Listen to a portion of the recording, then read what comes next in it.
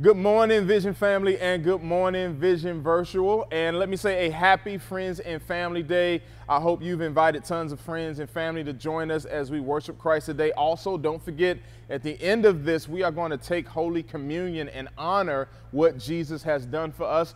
Do me a favor, get Matthew chapter 25. Matthew chapter 25, we're going to read verses 14 down to 30. But a couple things before we dive in, read the word, pray. First, if you are a first-time guest, thank you so much. Thank you for watching. Thank you for being faithful. Thank you for responding to an invitation or a tag or a share. However you got here, we are so thrilled that you are here, and we hope that we make you feel welcome, and we hope that we see you again next week. Family, couple things I want to remind you of. Number one, we've partnered with Activate Good. They're giving out thousands of laptops and hotspots to provide needs. You know, this corona has really wrecked a lot of people's routine, and tons of students, thousands of students are in need of Wi-Fi, they're in need of laptops. Laptops are on back order, all types of issues, but we're excited to partner with them. And so we want you to serve. This is what we do as a church. We serve our community, we serve our city. So log on to visionrdu.com/events and you will see how you can serve, and it'll answer any questions that you may have. Again, after this Friends and Family Day service, immediately after this, we're going to have a meet and greet with me and some of the other elders. So you have questions about our church, we would love to meet you. We would love to answer any questions that you may have. And last but not least, as we pray today, I want to say a specific prayer for our teachers, students as well, but specifically our teachers. We have tons of educators at our church. I want you to know that we love you, we appreciate you, and we are here for you, and we are going to pray for you. We're praying with you. We support you. We are holding you up in prayer. Well, if you are ready for the word, just type "I'm ready." Come on, put it in all caps. I'm ready. I'm excited. You're ready to hear the word. Matthew chapter 25. Beginning at verse 14, we're going to read all the way down to verse 30. I'm going to pray for you. I want you to pray for me, and we're going to see what the Lord has for us today. Hear now the word of the Lord. For it is just like a man about to go on a journey. He called his own servants and entrusted his possessions to them.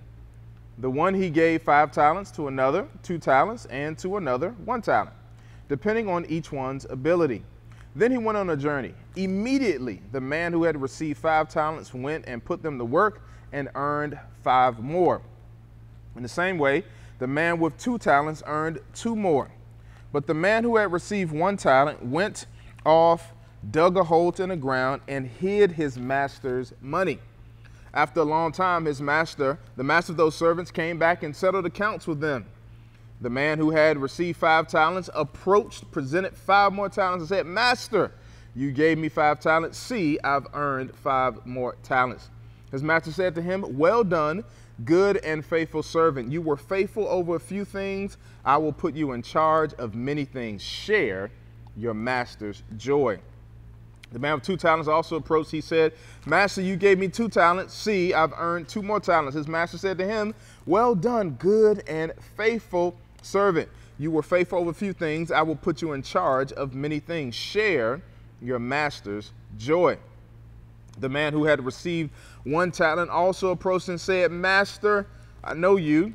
You're a harsh man, reaping where you have not sown and gathering where you have not scattered seed. So I was afraid, and I went off and I hid your talent in the ground. See, you have what is yours."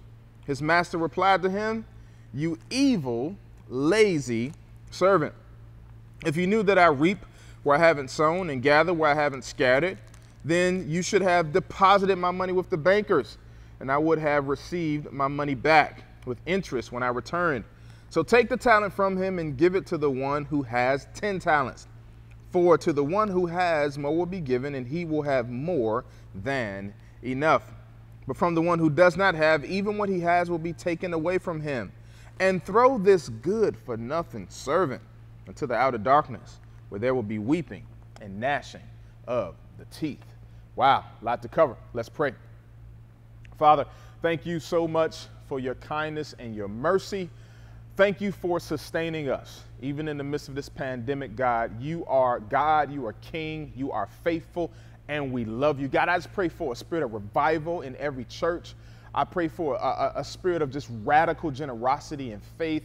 And I pray for a spirit of longevity. I know many of us are just fatigued. We're fatigued watching every week. We're fatigued of this kind of computer routine, and it's draining some of us. And we just need you to revive us. So I just ask that you would do that even now, Jesus. God, but I want to say a special prayer for every educator, every teacher, God. Let them know that they are loved. Let them know they are supported. Many of them feel unsupported, underappreciated, underpaid, God. And I pray that you meet needs. I pray that they know that we love them, that we are here for them, and we are holding them up in prayer the same way Moses and Moses' hands were held up by Aaron and Hur. We hold them up in prayer right now. We also pray for every student. We pray for a successful school year. We pray for good grades. We pray for attentiveness. But more importantly, for those teachers and students, we pray that they will share their faith and that they will honor and represent you well. Now, God, move me out the way that I would preach under the anointing and power of the Holy Spirit. We're grateful and we're thankful for who you are. In Jesus' name we pray. Let every person under the sound of my voice say amen and amen. Well, family, we are in week 3 of a series we are calling, say it with me, Insane Faith. And we are learning what faith is, what faith does, how faith works, and then we are looking at examples of faith. And today is a great example of different types of faith. Quick recap, family. Week 1, we talked about ingrained faith. We look at the book of Hebrews chapter 11, verses 1 through 12. And we said this: faith is believing God. That's it. Real simple, not too deep, real plain. Faith is believing God, believing what he said, believing what he did, believing what he does, believing what he will do. Week 2, we talked about mundane faith. That's this faith that's lazy. That's this faith where we're not actually believing. The voice of doubt is louder than the voice of God. And we struggle there. And today, as we continue, last week was Matthew 17:20. Today we want to look at maintain faith. Say that with me. Say maintain faith. Now listen, what is maintain faith? You may be asking that question. Maintain faith, it's a faith that is fearful, does just enough to get by, doesn't mature, and compares. Again, maintain faith is a faith that's fearful, does just enough to get by. You ever met someone like that? Just enough. They're C people. They're happy with a C because as long as they get by, that's all that matters. Doesn't mature and compares. Now, to understand what's going on here in Matthew 25, Jesus gives 3 parables. And what he's really doing is he's answering a question from Matthew chapter 24, verse 3. His disciples asked him about the end times and what's going to happen when we'll know that the world is coming to an end. And so what Jesus does here in Matthew 25 is he gives 3 parables. The first one is a parable of 10 virgins. The second parable is the parable of the talents. And then the third one is one where this guy separates sheep from goats. Let me just give you a hint. You don't want to be a goat. And so he does that here as he breaks down these parables. Now you may be wondering, we talked about this at the beginning of the year. Now what's a parable? A parable is an earthly story with a heavenly meaning that teaches a kingdom principle. One more time for you. A parable is an earthly story with a heavenly meaning that teaches us a kingdom principle. So now we need to understand what's going on here. So in these parables, that's that earthly story with a heavenly meaning teaching us kingdom principles. The people in the story aren't necessarily real, but the consequences certainly are. The implications are definitely real. And so what we need to understand here is this parable, first and foremost, it's all about the kingdom. When you read verse 1 of Matthew chapter 25, you learn that the kingdom is what Jesus is really explaining and what he's breaking down here. Number 2 is the man in the parable represents God, represents Christ, right? The man here is the master. And again, he's teaching us something about how the master operates and what the master expects from his servants, which brings us to the third character, if you will, and that's the 3 servants. The servants represent his church, or people who claim to believe in God. Now, it's important that we understand that because we need to know the difference between ingrained faith, mundane faith, maintained faith, and how we can operate in faith and live in a way that pleases God. Because the Bible tells us without faith, it's impossible to please him. And so in order for us to please him, we need to understand the mechanics and the intricacies of faith, because faith does save us. So family, let's dive in. Verse 14. For it is just like a man about to go on a journey. He called his own servants and entrusted his possessions to them. To one he gave 5 talents, to another 2, and to another 1, depending on each one's ability. Then he went on a journey. That brings us to our first point. Listen to me. Don't mistake your gifting with your value. Please hear me there.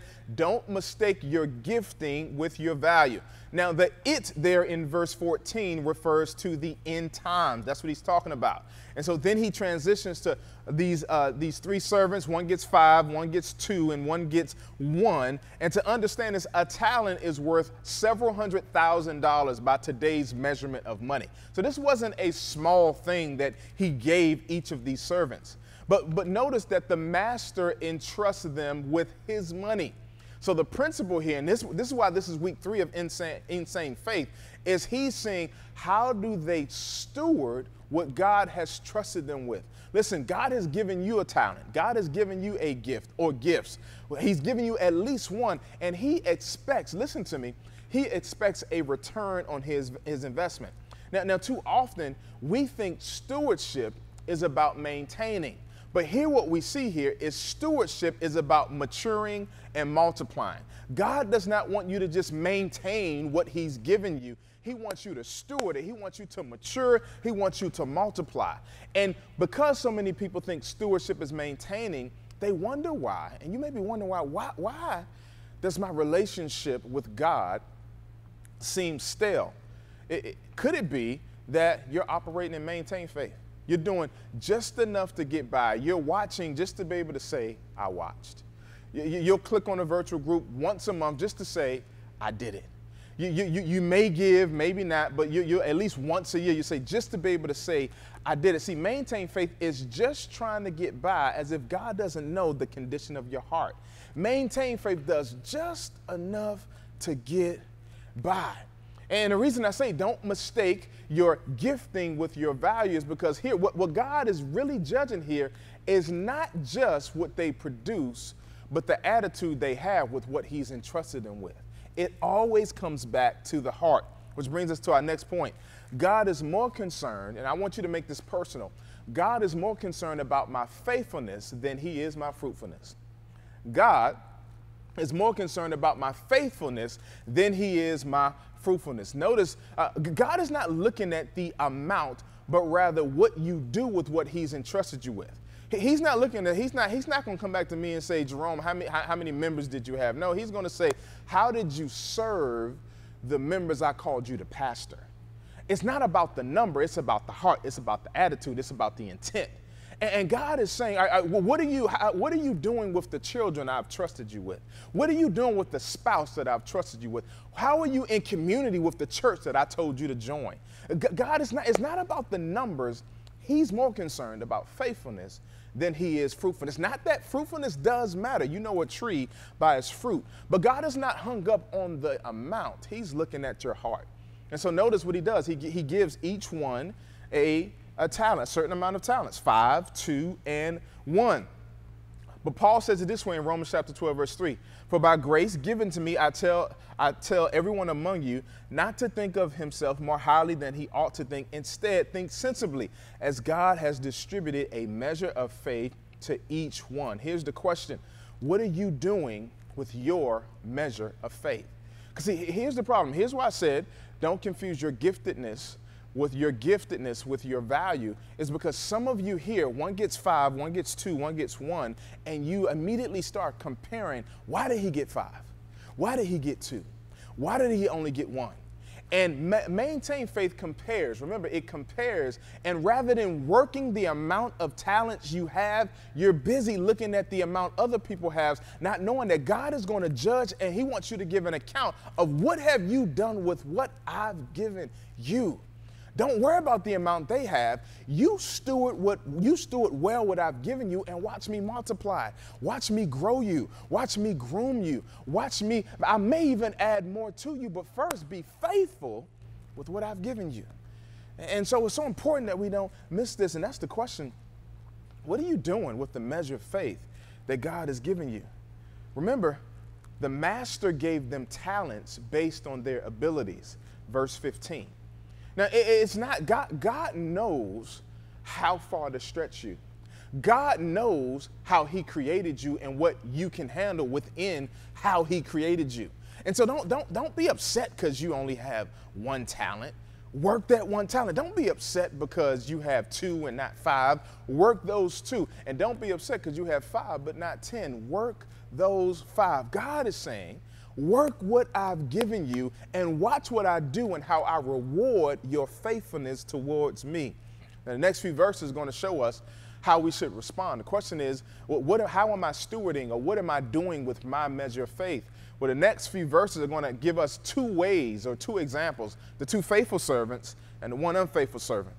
Verse 15, the A clause. Immediately, the man who had received 5 talents went, put them to work, earned 5 more. In the same way, the man who had earned 2 more, but the man who had received 1 talent went off, dug a hole in the ground, and hid his master's money. After a long time, the master of those servants came and settled accounts with them. The man who had received 5 talents approached, presented 5 more talents and said, "Master, you gave me 5 talents. See, I've earned 5 more talents." His master said, "Well done, good and faithful servant. You were faithful over a few things. I will put you in charge of many things. Share your master's joy." Very important verse. The man who had 2 talents also approached. He said, "Master, you gave me 2 talents. See, I've earned 2 more talents." His master said to him, "Well done, good and faithful servant. You were faithful over a few things. I will put you in charge of many things. Share your master's joy." Now listen to this. 2 servants hear, "Well done." But notice they don't hear "well done" based on the amount that they multiplied the talents. He doesn't say, "Well done, you gave me 5 more. Well done, you've presented 2 more." He said, "Well done, you've been faithful." Insane faith. Well done, you've been faithful. Listen to me. God is just asking, God is saying, I want you to be faithful. Faithful to your marriage, faithful to your church, faithful to your children, faithful to the call that I've placed on your life. God is looking for us to be faithful. Now, here's a question we got to ask. What does faithfulness look like? Many of us can answer this in our question relationally, right? Faithfulness looks like someone who doesn't lie to me, who supports me, who encourages me, who loves me, who doesn't put me down, who isn't abusive. It's interesting we can answer that question the way we want to receive faithfulness. But what about when God is on the receiving end? How would God answer that question? Now, this isn't an exhaustive list, but these few verses gives us some examples of the type of faithfulness God wants you and I to give him back. Number 1, notice the one who produced 5, who was given 5 and basically doubled what he had. It was immediate. Listen, the one with 5 talents didn't take long. Like when God trusted him, when the master trusted him, he went quickly. Listen, too many of you, under the sound of my voice, you overthink and you underwork. Hear me. You overthink and you underwork. God has told you to do something. God has given you vision. God has given you confirmation. Others say, I see this in you, but you overthink and you underwork and you have not moved. Notice faithfulness is about being immediate. Now, I'm not saying that we don't pray and we don't plan, but listen, even praying and planning is active. It's doing something with the seed God has put in you. Here's my question to you. What are you sitting on? What vision, what book, what business, what ministry are you sitting on? Or how about this? Who are you procrastinating on calling? God is telling you to do something. Notice this servant was immediate, but you've been procrastinating. Why aren't you serving? God calls his people to serve. That he doesn't say that people got to meet your prerequisites for you to serve his church. You should be immediate as a sign of your devotion to him. The second thing, faithfulness is joyous. Notice in verse 20, the servant with 5 talents and the one with 2, they were happy to say, "Master, look what I did with what you've trusted me with." Just like a child to their parent. You know, Jordan, my son, recently, he's been seeing me work really hard on the book project. And he came and he showed me a book he created. He took some cardboard and paper, and he said, now he's a child. He said, yeah, Daddy, I wrote a children's book. And so he wrote a book for children younger than him about God, and watch this, about the deity of Christ. So he writes this book, and then he flipped it, and on the back, he got a summary of the book and his little picture in the corner of the book. And he was so happy to show me, Daddy, look what I created. That's the attitude, listen, of these servants. They're probably grown people, and they're saying, Daddy, look what I did. My daughter, she's into art. She makes magnificent artwork, art pieces, and when she shows it to me, there's an excitement to say, Daddy, look what I've done.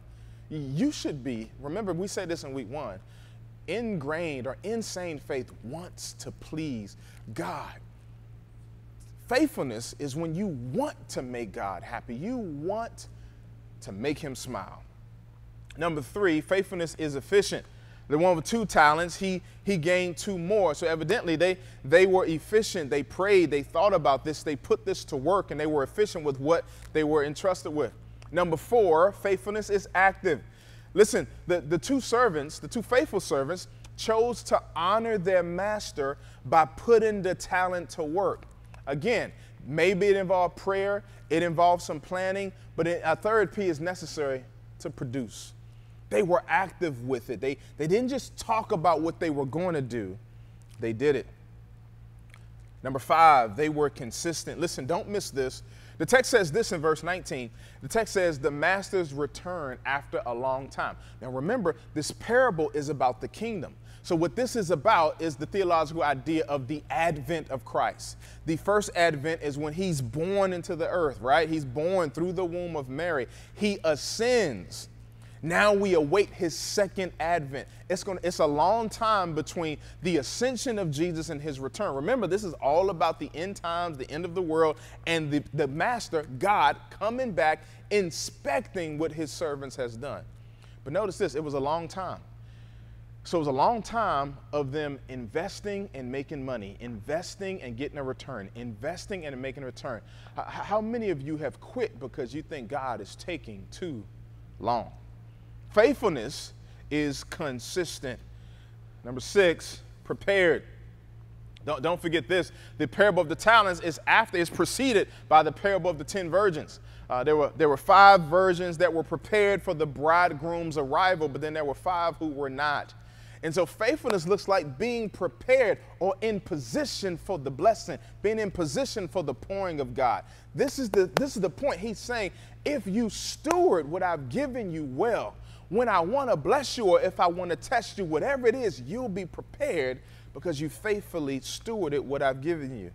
Some of you are missing out simply because you haven't worked the gift or gifts that God has given you. Now, family, why is this so essential? This is so important because remember, this is all about Christ's return. Are you ready? No, for real. The Bible says this, to examine yourself to see if you're in the faith or not. This isn't a game. Are you ready? Though you don't know when it's going to happen, you can be prepared. Our next point, here's the point, right? This is why this is so essential. Listen, God does not reward intention. He rewards action. It's not, I intended to invest. No, you should have invested. I intended, God is not looking at you to, I intended on praying. I intended on calling. I intended on sharing my faith. No, God doesn't reward intention. He rewards action. And we see this right here in the text. What did the faithful servants receive? 4 things. Number 1 is commendation. They were commended by God. He said 2 words we all want to hear. Well done. They receive inspiration. He calls them faithful. He speaks life into them, the master does. He says not only well done, but he calls them faithful, good and faithful servant. Number 3, I know we all want this, relaxation. He says enter the joy of your master. Some version says enter your master's rest. Relaxation. So they got commendation, inspiration, relaxation, and then I love this, number 4, promotion. God says, you've been faithful over this little bit. In faith, now I can trust you with more. Listen, stop asking for more if you're not working what you have. Stop praying for more if you're not working what you have. God says, be faithful with that. Then I see that I can trust you with more. Listen, don't expect a promotion from God if you're living with maintained faith. If you show up just enough to be able to let someone see your faith, if you watch just enough to be able to say you did it, God says, look, what type of relationship? See, would you want someone to treat you that way? So often we treat God the way we would never want someone to treat us. So we see the two faithful servants. They wanted to make their master happy. They were immediate. I've said this for years. They were expedient in their obedience. They didn't overthink and underwork. They put it to work. Let me encourage you, work your gift. Work your gift. And God will bless it. Verse 24, the man who had received 1 talent, let's see what this guy says. Check this out. Also approached and said, Master, I know you. You are a harsh man, reaping where you haven't sown, gathering where you haven't scattered seed. So I was afraid. I went off and I hid your talent in the ground. See, you have what is yours. His master replied to him, you evil, lazy servant. That seemed kind of hard, right? But it's true. If you knew that I reap where I haven't sown and gather where I haven't scattered, then you should have deposited my money with the bankers, and I would have received my money back with interest when I returned. So take the talent from him and give it to the one who has 10 talents. For to everyone who has, more will be given, and he will have more than enough. But the one who does not have, even what he has will be taken away from him. And throw this good-for-nothing servant into the outer darkness, where there will be weeping and gnashing of the teeth. Now, what does unfaithfulness look like? We talked about what faithfulness looks like, but we also need to talk about what unfaithfulness looks like, because we're talking about maintained faith. We're talking about insane faith, the type of faith God wants us to have. And so we need to look at this. What does maintained faith look like? Well, number one, it's non-committal. Be careful of people who don't commit. They don't commit to churches. They don't commit their time. They don't commit their money. Be careful of people who are non-committal. People who are non-committal, they're unfaithful in some other areas of their life. And we see this here. He wasn't really committed to the master. This is why his first statement to the master was, I know that you are a harsh man. Verse 24. Now check this out. I've trusted you with thousands by American standard of measurement, over hundreds of thousands of dollars, and your response to me is, I know you are a harsh man. Never forget this. Pressure reveals how people really feel about you. That's free. Pressure reveals how people really feel about you. And here's a leadership point. Check this out. Don't be afraid to allow non-committed people to walk. Here's why. Because if they're not really committed, you're not losing anything when they leave anyway. I'm not saying that to be mean. This is a principle in Scripture. Jesus tells them to shake the dust off and move on. That throughout Scripture, he says, listen, when people don't want it, you can't make them do it. But we need to look out for, and I want some of you on the sound of my voice, you know, if you're really honest, you just don't commit. And you find every reason to justify your lack of commitment. And you're operating like this unfaithful servant. Number two, unfaithfulness devalues. Notice how not only does he criticize the master, but his rationale is based on his value of the master. This is why he says, look, you reaped where you haven't sown. So he's saying, listen, you got some, he's basically saying you've received things you don't deserve. And so you're not in a high regard of my life. So because you're not in high regard for my life, you don't deserve my best. You get my leftovers. Oh, how many of us treat God that way? You may never say it with your mouth, but if we were to really examine how you spend your time, how you spend your money, how you see God's church, if you serve God's church, would it show us that you really devalue God and his bride? Number three, maintain faith. Unfaithfulness looks like fear. He says, I was afraid and I hid. See, too many of us are afraid of how we're going to look Remember, we said this week one, listen, Paul says, I'm willing to be a fool for Christ. You can't be concerned about your reputation. It has to be about his glory. And this is why we're calling this insane faith, because insane is how you're going to look to some people when you operate in faith. Insane is how you feel doing some things when God tells you to call that person you don't want to call, to write that thing you don't want to write. But God says, if you do it, watch what I do. If you're just faithful to me. Number 4, unfaithfulness hides. What did he do with the talent? He hid it. And that's some of you right now. You play an instrument, or you can sing, or you have good organizational skills, or you're great at connecting with people, but something is inside of you. And listen, it's not from God, because God would never tell you to abandon or not serve his church. But you said, you know, I'm going to hide it because they're going to ask me to do something.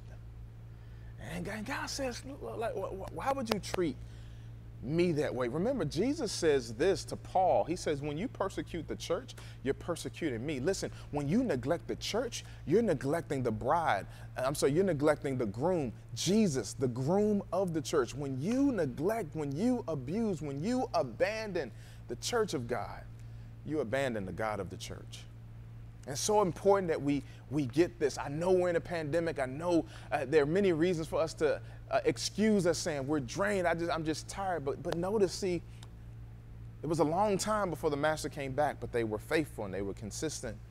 Number 5, maintain faith is lazy. I won't need too much exegesis for this. The master says, you wicked and lazy servant. He calls him lazy. But check this out. Maintain faith mismanages. Listen, how you treat the gifts of God reflects how you see God. How do you treat, again, I keep saying this because I feel the Holy Spirit is really challenging some of us in this area. How do you see his church? How do you see your money? How do you spend your time? And if you see it as only yours, that's the problem. Remember, it was the master's gift. They were to steward it. That breath you're breathing, that's the master's. You and I are the steward. That bank account, that's his. You and I are the steward. That gift you have, it's his. Give it back to him. Now, what did the unfaithful servant receive? Now, we saw the faithful servants receive commendation, inspiration, relaxation, and promotion. But what did this unfaithful servant receive? He received confrontation. He called him evil to his face. He called him lazy to his face. Now listen, I'll say this. I'd rather hear that now than before Christ returns. Lord, show me my wickedness. Show me the areas where I'm lazy. Show me and confront me. He was demoted. Remember, he went from a servant to now being an outcast by verse 30. And then condemnation. Now you say, but Pastor, the Bible says there's no condemnation for those who are in Christ Jesus. But we got to ask, if someone treats the master this way and criticizes the master to his face and devalues the master and doesn't use what the master has given them, are they really in the faith?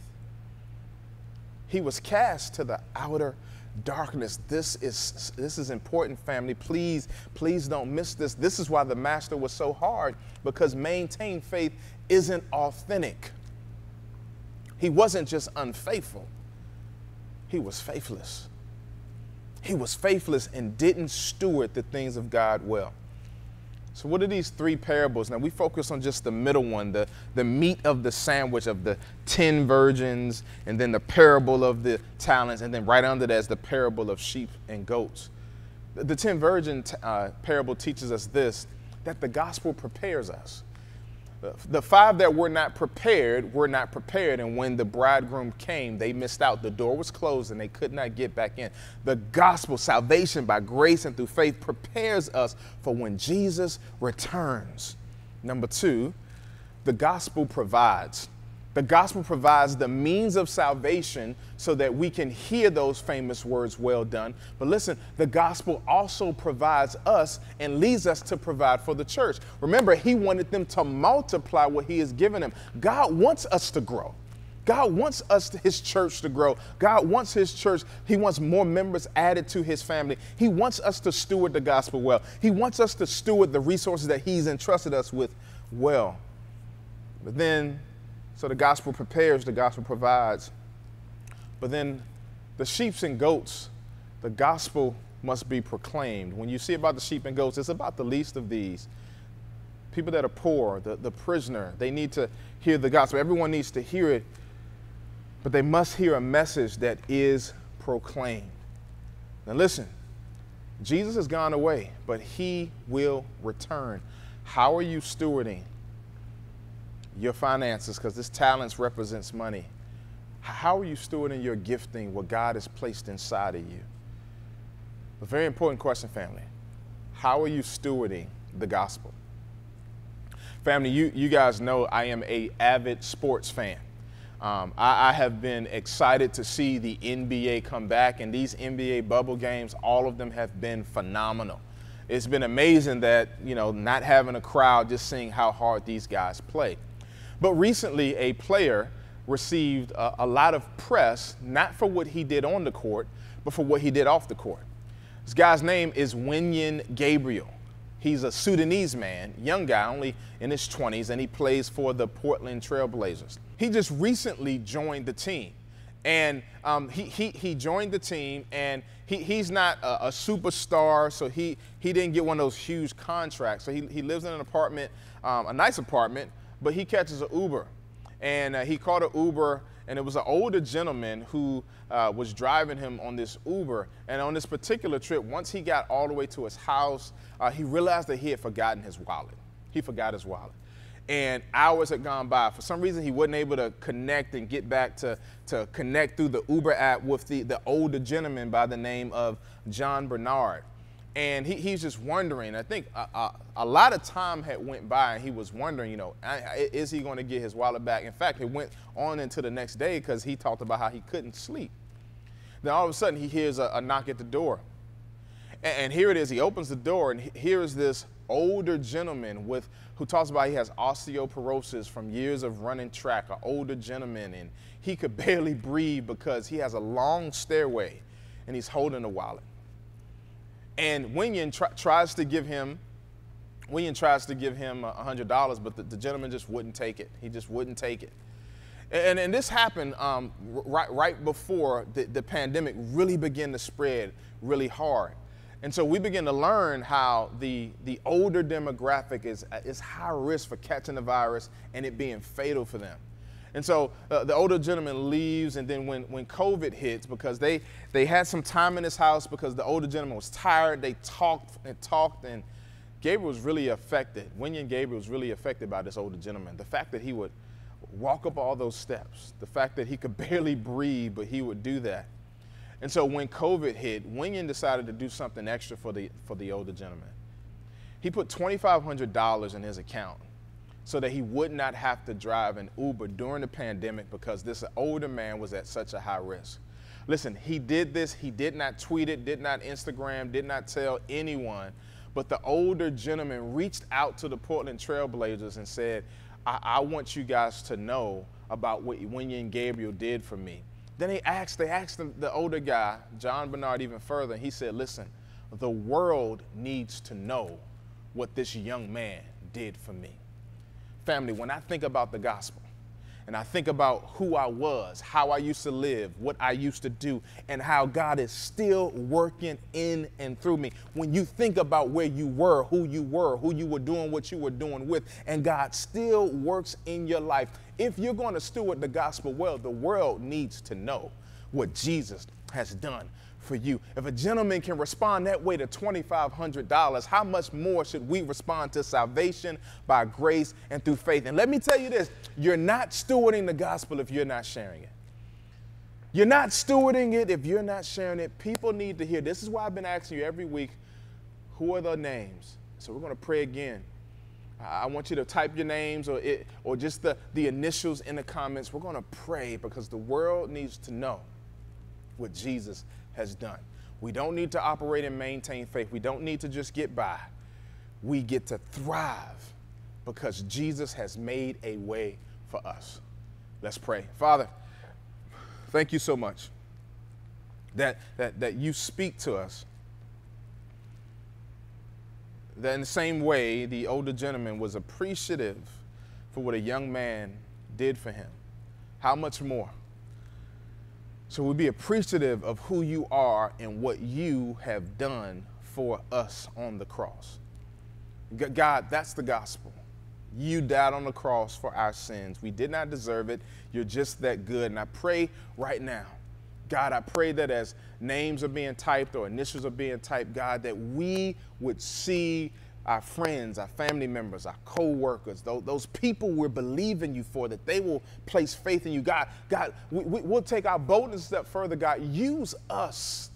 Use us boldly to share our faith. Use us boldly to answer their questions. Use us to be there and serve them so that they will trust you, Jesus. It's not about us. It's about you, God. Because you're going to come back and you're going to inspect what you expect. God, and we want to be ready and we want others to be ready. The gospel makes us ready. So we thank you, Father, in Christ's name. Amen. Family, I pray that you said that prayer. I pray that you are joining me. I'm going to continue to reach out throughout the week. We're going to join our faith together, and we're going to continue to pray for God to move in the lives of people. Well, for this Friends and Family Day, family, we are taking Holy Communion. So I pray that you have the elements. I give you one more moment. Get your bread, get your juice ready as we honor God by taking Holy Communion together as a family. Family, I can't tell you how much I've missed doing this every Sunday. I've missed just seeing the body of Christ in the building. But family, hang on in there. God is still good. He's still in control, and he's with us. If you have the elements, family, we know this is in all four Gospels, just this reminder of the sacrifice that Jesus made for us. So I'm asking for you to hold up your bread, representing the body of Christ. Break it, and let's eat in remembrance of him.